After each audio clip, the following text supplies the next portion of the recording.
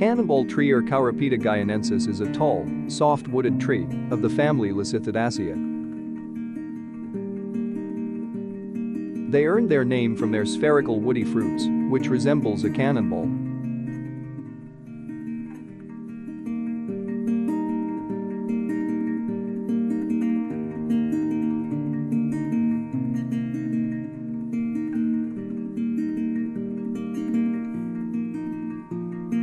Fruits are produced as a result of cross-pollination between the beautiful flowers that bloom on the tree.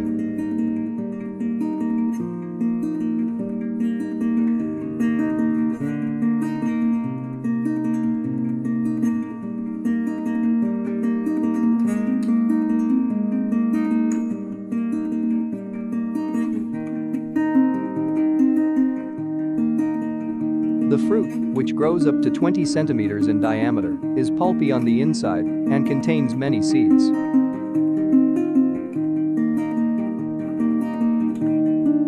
A single tree can bear up to 150 fruits, and they usually takes up to a year to mature. The flesh is white-colored and turns blue or purple once the shell is cracked. This is due to result of oxidation with air. The aroma is pungent and acrid, and the flesh is spongy, aqueous or soft. The fruit is edible and normally fed to livestock. It's not usually eaten by people because of its unpleasant smell and sour flavor.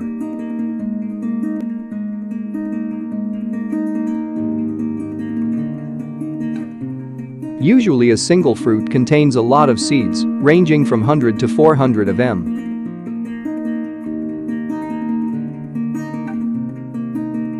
The seeds normally germinate if sufficient conditions are available, like moist soil or humus present.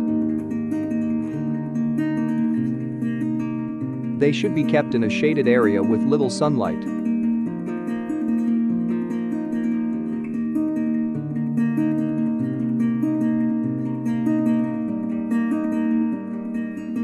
CanonBall trees thrives in tropical or subtropical climates. They are primarily grown as ornamental varieties in botanical gardens and parks. They have a lot of cultural significance in both India and Sri Lanka. Their flowers are used for worship in these places. And it's quite normal to find these trees growing in temples around these places.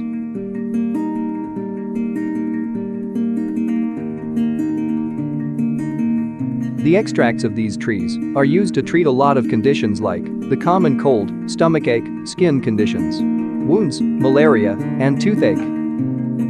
It can be said that this fabulous and astonishing fruit is what distinguishes this tree from the rest. This amazing physical nature is quite impressive and truly unique. And it has been a wondrous experience studying this tree and presenting its features.